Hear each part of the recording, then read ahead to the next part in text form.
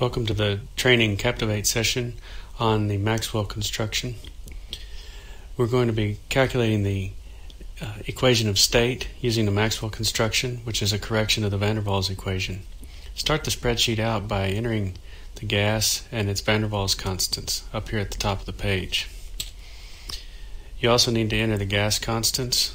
You'll want to use it in two different versions, one with liters atmospheres per mole Kelvin and the other in terms of joules per mole Kelvin. Now, if you'll notice from the van der Waals equation, we can't start the plot at a molar volume of 0 because volume is in the denominator.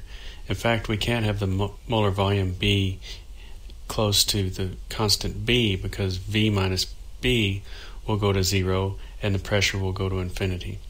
So what we want to do is we want to start the molar volume at B, but we'd like to plot about 2,000 points. So if you'll notice, this number of points in column A goes all the way to 2001.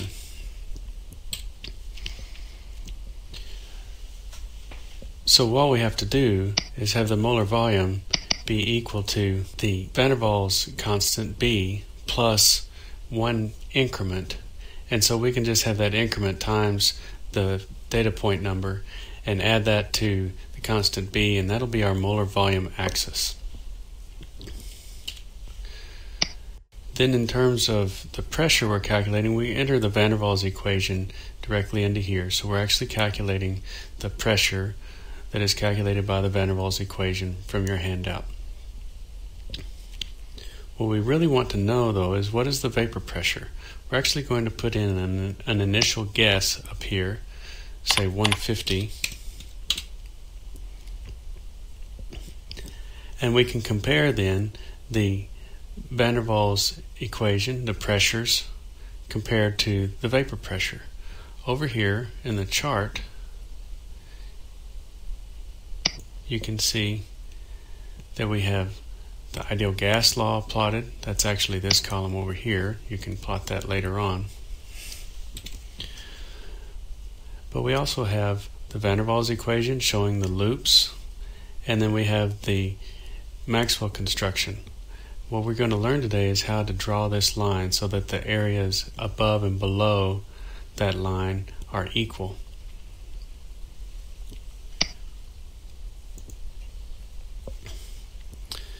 It's simple to integrate if you have a positive and negative region and you want the integrals of those positive and negative regions to cancel each other out. So what we would like to do is have the vapor pressure be 0. So this column is just the vapor pressure, the van der Waals pressure minus the vapor pressure. That would then set the positive values, the values above the vapor pressure, and the values below the vapor pressure are negative. If you'll see the definition of the Maxwell construction in your handout, we need to know the volume of the liquid and the volume of the gas. We can find those where the pressure goes past the vapor pressure in the negative direction. If you look at the chart over here, you can see that the slope is always negative when you go past the liquid volume and when you go past the gaseous volume. So we can use Boolean logic to find those volumes. So even though there doesn't appear to be something in this cell here, there actually is. Look at this formula.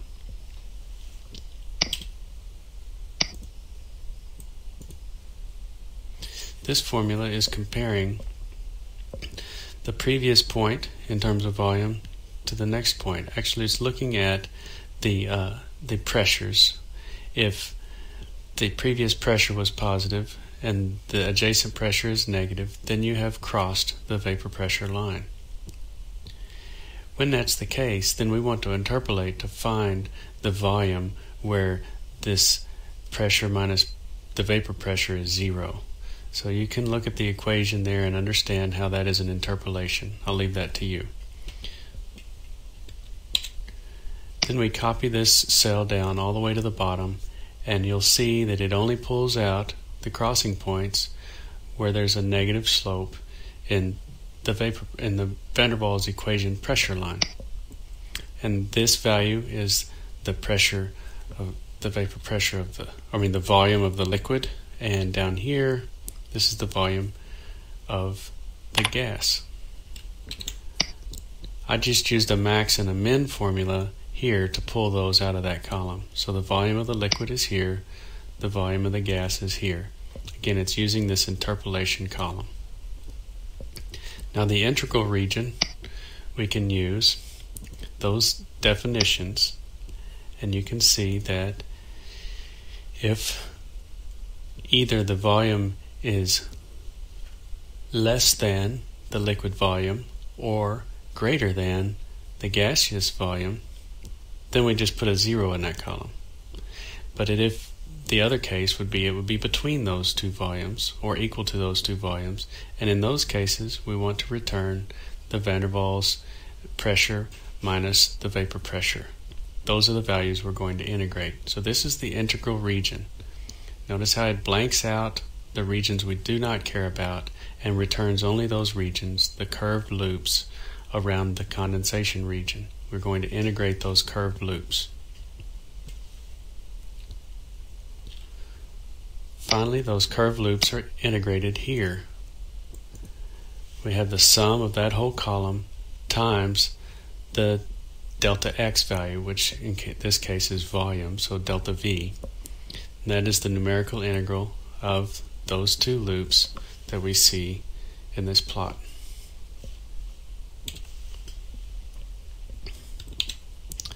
Finally, we use solver.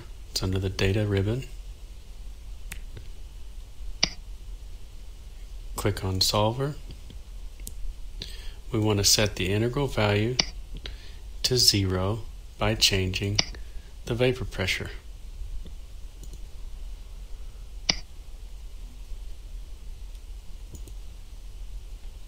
And you can see that that is now the vapor pressure at a temperature of 600. We can then change this whole chart by changing the temperature. Let's go to 500. Notice we do not have a valid vapor pressure. You can look at your plot and say it should probably be around 60 or 70. So let's go with 70 atmospheres. And that's good because our integral is fairly low. We'll do a new solver. Hit enter. And we have now the vapor pressure at 500 Kelvin.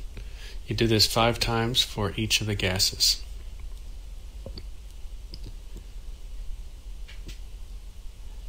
Each temperature and vapor pressure you will want to copy and paste into a table. And here I've pasted several values for water.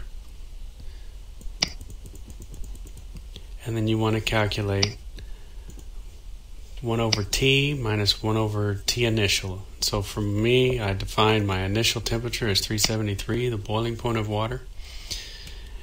And then this is 1 over T, which is this value, minus 1 over the initial. So this happens to be my initial value, so it's going to be 0. You can see this value is actually 1 over initial minus 1 over the current temperature. And this is R times the natural log of P final over P initial, just like the handout shows. And then I plot these two columns, and you see that my slope then is the delta H of vaporization.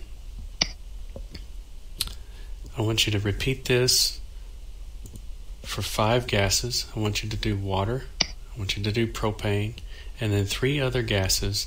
And I'd really like it if you chose different gases from your peers. There are several van der Waals constants for gases in your book, and you can share data when you want to look at the accuracy trends at the end of the lab. I know this is a rough walkthrough, but I think this is enough to get you over several of the humps that'll be irritating in this lab if you did not have this tutorial. And if you have any questions, I'm sure Carl can help you.